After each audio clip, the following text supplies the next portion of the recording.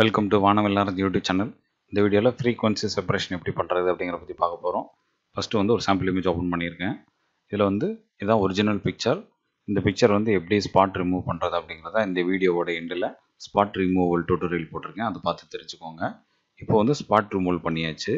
ஏன் frequency separation பண்ணணும் அப்படின்னா, நம்ம வந்து ஸ்பாட் கீலிங் பண்ணும்போது இந்த சின்ன சின்ன இடத்துல வந்து ஒரு பிக்சல்ஸ் மாதிரி அங்கங்கே பெருசு பெருசாக ஸ்பேச்சஸ் தெரியும். நம்ம எவ்வளோ தான் மைன்யூட்டாக கரெக்ட் பண்ணாலும், எந்த டூல் வச்சு யூஸ் பண்ணாலும் அங்கங்கே வந்து ஒரு பேச்சஸ் மாதிரி தெரியும். அந்த பேச்சஸ் வந்து நம்ம ரிமூவ் பண்ணுறதுக்கு தான் அந்த ஃப்ரீக்வன்சி செப்பரேஷன் யூஸ் பண்ணுறோம். ஸோ டைரெக்டாக சப்ஜெக்ட் போயிடலாம். இது வந்து நான் ஃபஸ்ட்டு டூப்ளிகேட் லேயர் போட்டுக்கிறேன். ஃபஸ்ட்டு டூப்ளிகேட் த லேயர் 2 காப்பி அப்படிங்கிறது டூப்ளிகேட் லேயரு. இதை வந்து நான் வந்து ஆஃப் பண்ணிக்கிறேன். இப்போ லேயர் 2 செலக்ட் பண்ணிக்கிறேன். இப்போ ஃபில்டர் மெனுவில் கோ டு காஷன் பிளர். இந்த காஷன் பிளர் வந்து மைல்டாக வந்து உங்களுக்கு இந்த ஸ்கின் டெக்ஸ்சர்லாம் தெரிகிற அளவுக்கு மைல்டாக வந்து பிளர் பண்ணணும். அதை நான் ஒரு 6 அல்லது 7 அந்த மாதிரி கொடுத்துக்குவோம். மைல்டாக தெரியணும். இன்னும் கூட கொஞ்சம், ஏன்னா மறுபடியும் நம்ம அந்த இடத்துலலாம் பிளர் பண்ணுவோம். ஸோ அதுக்காக ரொம்ப அதிகமாக பண்ணக்கூடாது. ஸோ பிளர் பண்ணிவிட்டு இந்த மேலே இருக்கிற லேயர் 2 காப்பி இந்த லேயர் வந்து செலக்ட் பண்ணிக்கிறேன். இப்போ நான் என்ன பண்ணுறேன், இமேஜ் மெனுவில் அப்ளை இமேஜ் போகிறேன். அப்ளை இமேஜ் போயிட்டு லேயர் அப்படிங்கிறதுல எந்த லேயரோட மெர்ஜ் பண்ணணும் அப்படின்னா, நீங்கள் டூப்ளிகேட் லேயருக்கு கீழே உள்ள லேயரை செலக்ட் பண்ணணும். அதாவது லேயர் 2. இது வந்து கீழே இருக்க லேயர் 2 செலக்ட் பண்ணிவிட்டேன். பிளெண்டிங் மோடு வந்து சப்ஸ்ட்ராக்ட் அப்படிங்கிற மோடு வந்து செலக்ட் பண்ணணும். சப்ஸ்ட்ராக்ட் மோடு செலக்ட் பண்ணிவிட்டு நீங்கள் வந்து இங்கே டிஃபால்ட்டாக விட்டுறலாம். அந்த ஸ்கேல் ஆஃப்செட் அப்படிங்கிறது, ஒப்பாசிட்டி 100ங்கிறது இது எல்லாமே டிஃபால்ட்டாக இருக்கும். மற்ற எந்த செட்டிங்ஸும் நீங்கள் மாற்றிக்க வேண்டாம். இது வந்து ஓகே பண்ணிவிடுங்க. இப்போ இந்த நம்ம பண்ண லேயரை, அப்ளை இமேஜ் கொடுத்த லேயரை வந்து நீங்கள் லீனியர் லைட் அப்படிங்கிற ஒரு மோடுக்கு சேஞ்ச் பண்ணிக்கோங்க. மாற்றிட்டு கீழே உள்ள லேயரை இப்போ நீங்கள் செலக்ட் பண்ணிக்கோங்க. லேயர் 2 செலக்ட் பண்ணிவிட்டு நீங்கள் லேசர் டூல் எடுத்துக்கோங்க.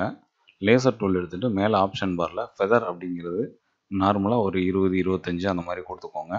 ஃபெதர் கொடுத்துக்கணும். ஃபெதர் கொடுத்துட்டு இப்போ என்ன பண்ணணும் அப்படின்னா, இந்த ஒரு குறிப்பிட்ட ஏரியாவை நீங்கள் வந்து இப்படி செலக்ட் பண்ணணும். இப்போ இந்த ஏரியா ஃபுல்லாக லைட்டிங் ஏரியா.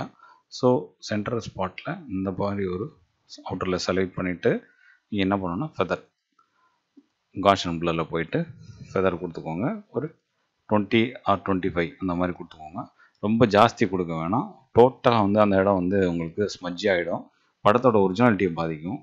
இப்போ நீங்கள் பார்க்கும்போது தெரியும், கொஞ்சம் கொஞ்சமாக கூட்டி பார்த்தீங்கன்னா தெரியும். இந்த இடம் நல்லா பாருங்கள். இந்த மாதிரி பேச்சஸ்லாம் வந்து உங்களுக்கு இப்போ ரிமூவ் ஆகும். இப்போ நீங்கள் எவ்வளோ கொடுத்தா ரிமூவ் ஆகுதோ அந்தளவுக்கு பார்த்துக்கோங்க. ஒரு 25 27 அந்த மாதிரி கொடுத்தா கரெக்டாக ரிமூவ் ஆகுது. இது வந்து இடத்துக்கு இடம் வித்தியாசம் வரும். இந்த இடத்துல 20-25 அப்படின்னாக்க வேறு இடம் போகும்போது இன்னும் கொஞ்சம் கம்மியாக வரும். ஸோ அதை மட்டும் இந்த இடத்துல நீங்கள் வந்து கவனமாக பார்த்துக்கணும். இப்போ இது இந்த ஏரியாவில் லைட்டிங் ஆரம்பித்து இந்த ஏரியாவில் கொஞ்சம் கம்மியாக இருக்குது. ஸோ இதை தனியாக நீங்கள் எடுத்து பண்ணணும். ஸோ இந்த ஏரியாவை தனியாக செலக்ட் பண்ணிவிட்டு நீங்கள் வந்து பிளர் கேலரியில் போயிட்டு ஒரு அமௌண்ட் பிளர் பண்ணிக்கோங்க. அதே மாதிரி கீழே இந்த போர்ஷன் தனியாக எடுத்துக்கோங்க. பார்த்தீங்கன்னா நல்லா பிளர் ஆகிருக்கு. பட் இருந்தாலும் அந்த ஷார்ப் ஏரியாலாம் அப்படியே உங்களுக்கு தெரியும். ஸோ அதே மாதிரி எல்லா இடத்துலையும் நீங்கள் பண்ணுங்கள். முக்கியமான விஷயம்னா இந்த லைட்டிங் ஏரியாவில் தனியாக நீங்கள் இப்படி செலக்ட் பண்ணி பண்ணணும். இதுதான் இந்த ஃப்ரீக்வன்சியில் முக்கியமான விஷயம். இதுக்கு நடுவில் இப்படி சேர்த்து பண்ணக்கூடாது. இதை தனியாக பண்ணணும்.